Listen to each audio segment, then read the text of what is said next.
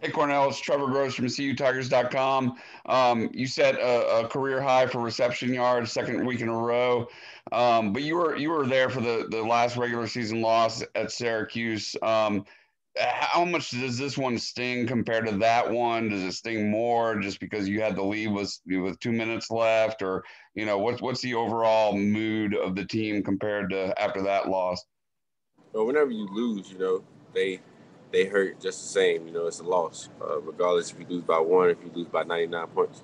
So it's not really a big difference. It's definitely a lot of guys are clearly disappointed in our loss, and we're just ready to come in here and get back to the drawing board, figure out what we went wrong, what we could do better, and move on to the next week.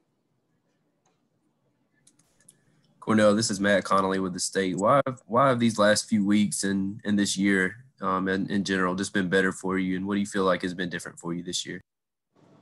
I feel like preparation, consistency, and it all starts in practice habits, and going out there just trying to dominate every rep of practice that I get one play at a time, and you really win and you succeed on Saturdays throughout the week, Monday through Friday, and that's when the work is really put in and really done. So, I just been having a mindset to come out and do whatever the team needs me to do on Saturday, but it all starts Monday through Friday.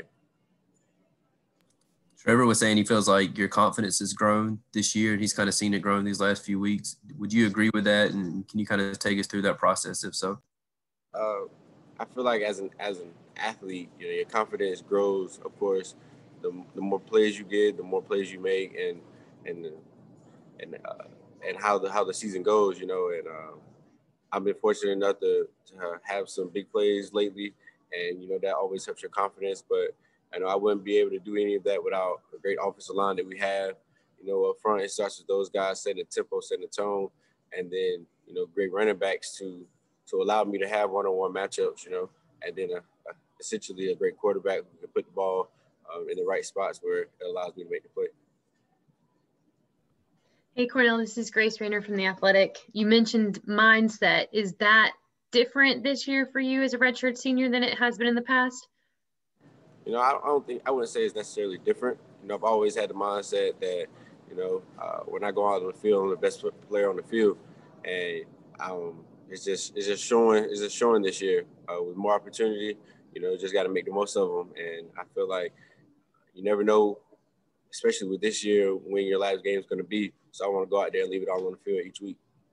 For you to be so patient, what does it mean to you just to wrap all of this up and know that everything's coming to fruition for you right now?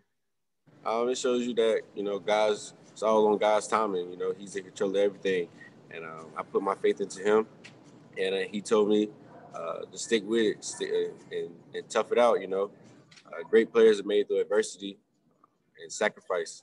So the last 4 years I've been fighting, battling. And it's not like I've been, not competing with NFL caliber guys. If you look at it, I came in and had Mike, Tay, Renfro, then we had Dion, then we had Ray Ray, then we had Dre, T, J Ross, so those guys aren't no slouches, so I knew that, whenever my time was called and whatever my number was called, I was going to be ready. And that's what you're seeing. Hey, Cornell, it's David Hood. Can we give a little bit of love to Miss Stephanie here for a second? Let's take a walk down memory lane. I remember at your games, your high school games, she was your biggest cheerleader. Mm-hmm.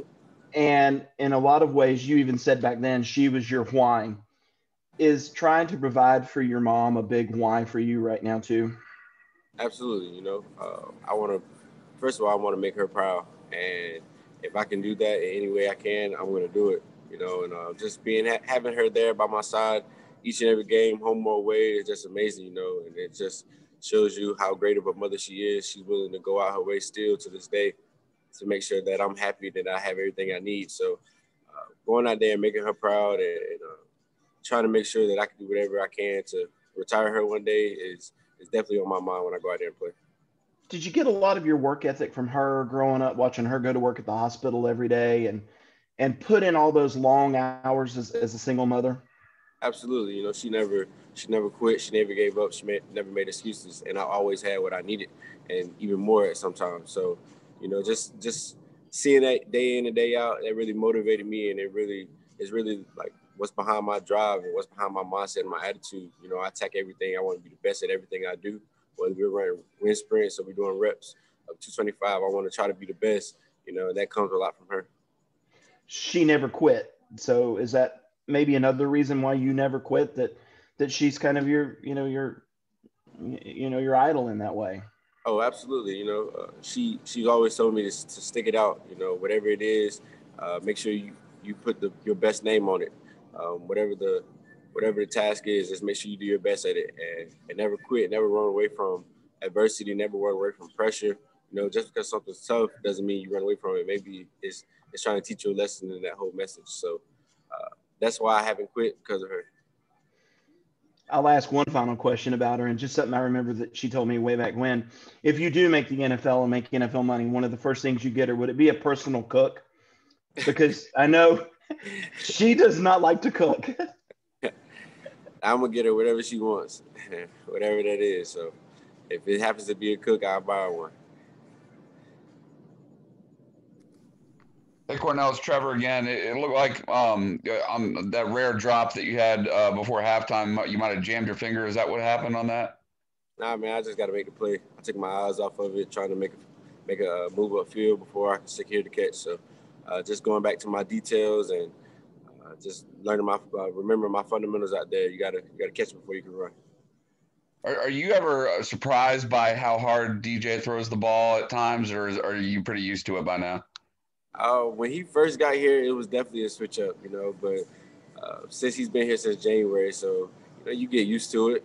You just gotta, when the ball's coming, you know, no matter who's throwing it, you gotta just lock in on it. You know, and, pretend it's just you and the ball out there, and see it through the tuck.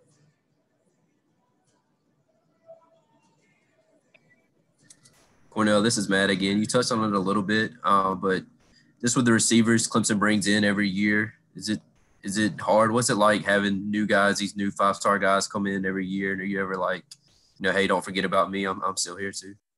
No, man, it's actually fun, man. As a competitor, the competitor that I am, uh, having those guys, it just lights another fire under you, man. You know, you gotta bring it each and every day. You know, because those guys, they're highly ranked for a reason, and those guys coming in here with the same mindset that I came in here with, to come out here and start and be the best receiver that Clemson's ever had. So, you know, that's one thing about Clemson, man. One thing that I learned is how to compete, how to go out there and prove yourself every day, you know, because you can have a great week one week, and then next week it could be another guy. So you just want to go out there and do your best. With your career kind of winding down now, can you just take us through some of the highs and lows and what it's all been like, or do you allow yourself to reflect at all on that?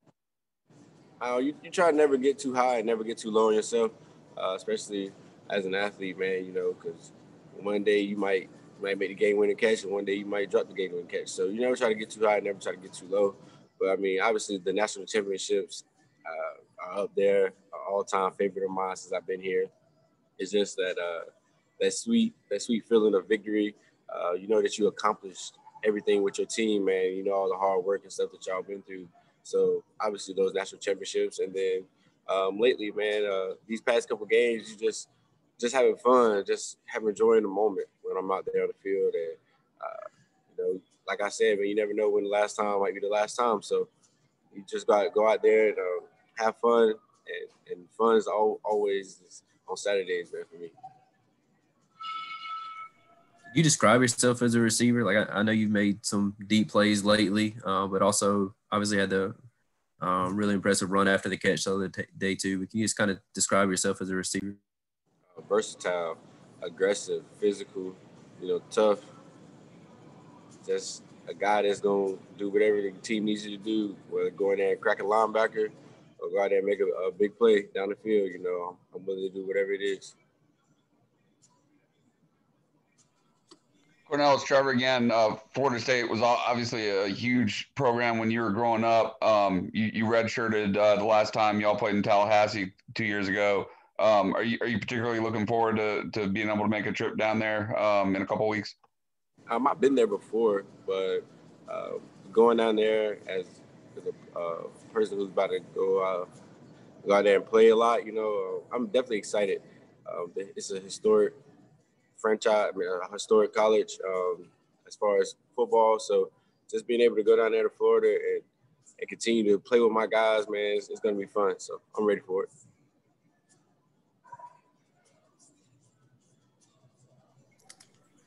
Cornell, Anything else for Cornell?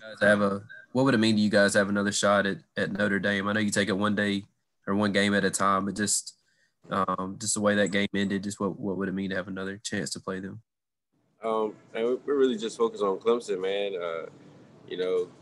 Take it 1 week at a time, and all of our goals are right there in front of us still. And our next goal is to win the ACC, and if it happens to be whoever we happen to play, we're going to be ready for them. And so we're just focused on Clemson, man. Just trying to get better each and every day.